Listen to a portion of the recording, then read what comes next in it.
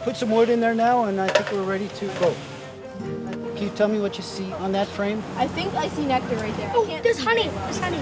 Because of science literacy, our students are active learners who ask questions.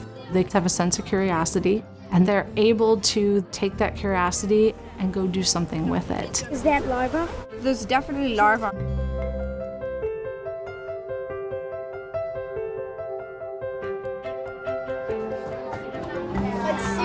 At Birmingham, Covington, we pride ourselves on interdisciplinary learning. Bees are responsible for fruits and vegetables. Teachers wanted to collaborate to blend expertise in content, so we developed science literacy to give teachers time to collaborate with each other and with kids to identify a problem and go out and figure out how to solve it. Let's talk about the plan for the day. The students found an article that talked about honeybees possibly going into extinction, and they said we should do something with this. So Mrs. Roberts, she is going to work with all of the research teams. I'm going to come work with the presentation teams.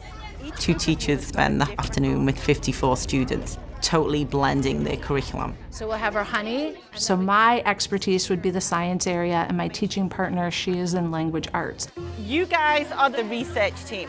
What's our responsibilities as a researcher? Yes. You need to figure out if it's a reliable source or not. The research team provides the knowledge and the content for the other groups to take action upon. Each group of you has got a different article that you're going to read.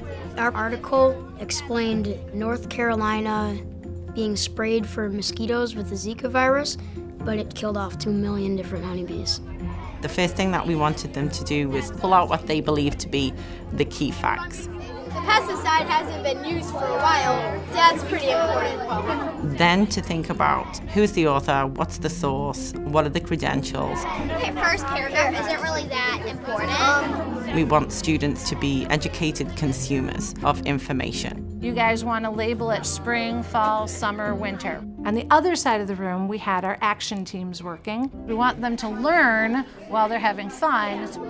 They're trying to figure out a fun way to get people involved and bring awareness out to the public.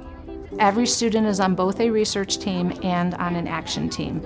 It helps to spread out the workload so that we can get more things done and inform the public easier. We really do not want the world told like this. We want them all to be a part of what can you do. And they have so many ideas. We have a product team working on candle making and honey. And our garden team is making what we call seed balls. They combine compost and clay and seeds that are bee friendly. Just by planting flowers in your yard, you're helping the bees. We also have a website that people can check out to inform themselves about the honeybees. The whole purpose is to educate. So they also have a brochure. We want you and Ethan to be working on new information that we could put onto our poster board.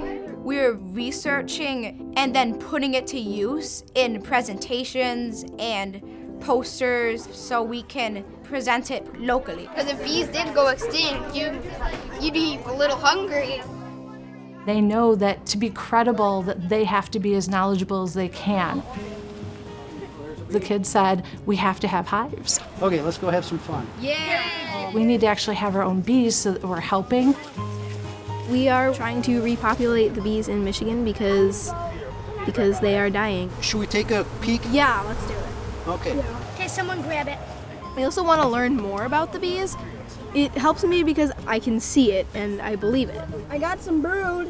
The nice part about our science literacy class is that the students get to do anything they want. Yeah. In science, I am bound by the state objectives I have to teach. I actually see larvae. Science literacy, there's no state mandated curriculum. We didn't have to choose a topic that was 5th or 6th grade curriculum related. That's more powerful because the students got to make those choices. We have some larvae and eggs. Our objective is that students would be able to take the skills that they've learned in our class and apply it to any problem. Science literacy is teaching our students to be curious about the world around them. With the problems they identify, they articulate how they want the community to help. So even as students, they are learning how to become effective agents of change. So it's bigger than just the science content. It's about helping to develop the citizens that we really hope our children become. Whoa, this one's heavy. We got a lot.